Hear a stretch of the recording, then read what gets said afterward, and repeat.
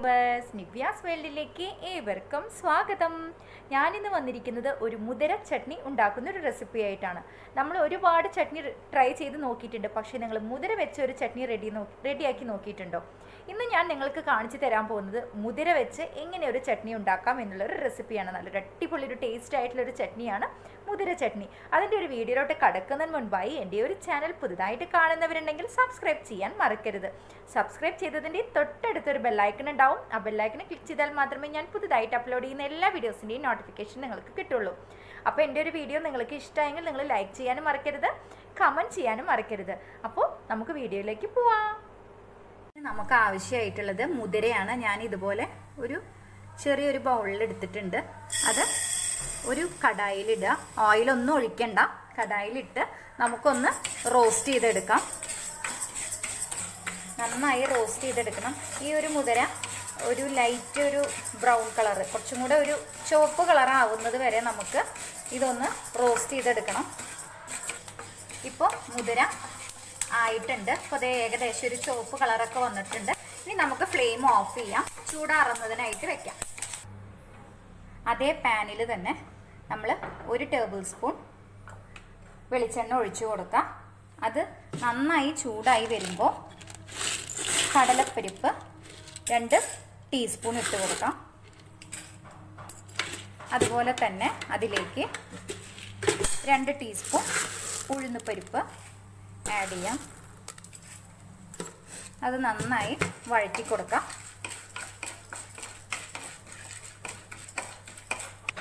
ഇതിലേക്ക് ഞാനിവിടെ 3-4 ഉണക്കമുളക് എടുത്തിട്ടുണ്ട്. നിങ്ങളുടെ എരിവിന് ആവശ്യത്തിനനുസരിച്ച് നിങ്ങൾക്ക് ഉണക്കമുളക് ആഡ് ചെയ്യാം. ആഡ് ചെയ്ത് നന്നായി വഴറ്റി കൊടുക്കാം. ഇതിലേക്ക് ഞാൻ ഒരു 15 ചെറിയ ഉള്ളി, ചുവന്നുള്ളി എടുത്തിട്ടുണ്ട്.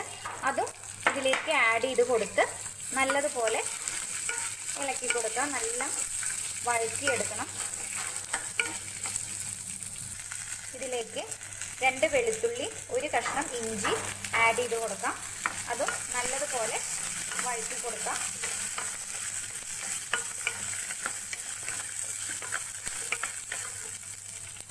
ഇപ്പോൾ ചുവന്നുള്ളിയും വെളുത്തുള്ളിയും എല്ലാം നല്ല ആയിട്ടുണ്ട്. ഇനി നമുക്ക് ഇതിലേക്ക് തക്കാളി ആഡ് ചെയ്ത് കൊടുക്കാം. തക്കാളിയും നല്ലതുപോലെ വഴറ്റുക. നല്ലൊരു പേസ്റ്റ് രൂപത്തിലാവുന്നത് വരെ നമുക്ക് വഴറ്റിയെടുക്കാം. ഇനി ഇതിലേക്ക് 1 തണ്ട് കറിവേപ്പില ഇട്ട് കൊടുത്ത് നല്ലതുപോലെ വഴറ്റുക. ഒപ്പം തന്നെ നമ്മൾ പെരിങ്കായം ഒരു 2 പിഞ്ച് നമുക്കിതിൽ ആഡ് ചെയ്ത് കൊടുക്കാം. ആഡ് ചെയ്ത് കൊടുത്ത് നല്ലതുപോലെ വഴറ്റുക. ഇതിലേക്ക് ഒരു 8 ടീസ്പൂൺ തേങ്ങ ഇട്ട് കൊടുക്കാം.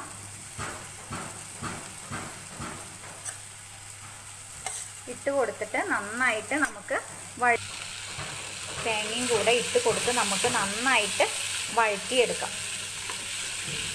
ഭയങ്കര ബ്രൗൺ കളർ ആവണ്ട, ജസ്റ്റ് ഒരു ലൈറ്റ് ഒരു ബ്രൗൺ കളർ ആയതിന് ശേഷം, ലൈറ്റ് ഒരു മൂത്തതിന് ശേഷം നമുക്ക് ഫ്ലെയിം ഓഫ് ചെയ്യാം. അപ്പോൾ തേങ്ങ ഒന്ന് മൂത്തിട്ടുണ്ട്. ഇനി നമുക്ക് ഫ്ലെയിം ഓഫ് ചെയ്യാം.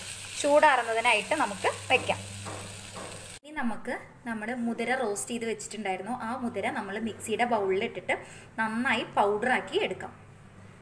അപ്പോൾ മുതിര നന്നായിട്ട് പൗഡറാക്കി എടുത്തിട്ടുണ്ട്. അതിലേക്ക് നമ്മൾ ഈ വഴറ്റി വെച്ചിരിക്കുന്ന നമ്മുടെ തേങ്ങയും ചുവന്നുള്ളിയൊക്കെ ഇതിലേക്ക് ആഡ് ചെയ്ത് കൊടുത്തിട്ട് കുറച്ച് വെള്ളം ഒഴിച്ച് നന്നായി കുഴമ്പ് രൂപത്തിൽ നമുക്ക് അരച്ചെടുക്കാം. ഇപ്പോൾ ദേ ആവശ്യത്തിനുള്ള ഉപ്പൊക്കെ ആഡ് ചെയ്ത് ഈ ഒരു രൂപത്തിൽ നമുക്ക് അരച്ചെടുത്തു. അപ്പോൾ ഞാൻ അരച്ചെടുത്തിട്ടുണ്ട്. ഇനി നമുക്ക് ഇതൊരു സെർവിങ് ബൗളിലേക്ക് മാറ്റാം. ഇനി നമുക്ക് ഈ ഒരു ചട്നി നമുക്ക് കടുക് താളിക്കണം. കടുക് താളിക്കുന്നതിനായിട്ട് ഞാൻ ഒരു ചെറിയൊരു ടീസ്പൂൺ ഓയിൽ ഒഴിച്ച് കൊടുത്തിട്ടുണ്ട്.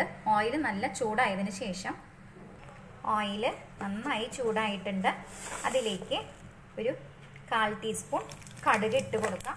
ഒപ്പം തന്നെ ഒരു ഉണക്കമുളക് ഇട്ട് കൊടുക്കാം. അതിലേക്ക് കറിവേപ്പില ഇട്ട് കൊടുത്ത് നമുക്ക് ചട്നിയിലേക്ക് ഒഴിച്ചു കൊടുക്കാം. ഇനി നമുക്ക് ഈ ഒരു ചട്നിയിലേക്ക് ഒഴിച്ചു കൊടുക്കാം. ഇത് നല്ലൊരു ടേസ്റ്റി ആയിട്ടുള്ള ഒരു ചട്നിയാണ്. നിങ്ങളെല്ലാവരും ഇത് ട്രൈ ചെയ്ത് നോക്കണം. എൻ്റെ ഈ ഒരു വീഡിയോ നിങ്ങൾക്ക് ഇഷ്ടമായെങ്കിൽ നിങ്ങൾ സബ്സ്ക്രൈബ് ചെയ്യാൻ മറക്കരുത്. സബ്സ്ക്രൈബ് ചെയ്തതിൻ്റെ തൊട്ടടുത്തൊരു ബെല്ലൈക്കൺ ഉണ്ടാവും. ആ ബെല്ലൈക്കൺ ക്ലിക്ക് ചെയ്താൽ മാത്രമേ ഞാൻ പുതുതായിട്ട് അപ്ലോഡ് ചെയ്യുന്ന എല്ലാ വീഡിയോസിൻ്റെയും നോട്ടിഫിക്കേഷൻ നിങ്ങൾക്ക് കിട്ടുള്ളൂ. അപ്പോൾ എൻ്റെ ഒരു വീഡിയോ നിങ്ങൾക്ക് ഇഷ്ടമായെങ്കിൽ ലൈക്ക് ചെയ്യാനും മറക്കരുത്, കമൻറ്റ് ചെയ്യാനും മറക്കരുത്. അപ്പോൾ അടുത്തൊരു വീഡിയോ ആയിട്ട് വരുന്നത് വരയ്ക്കും എല്ലാവർക്കും ബൈ. താങ്ക്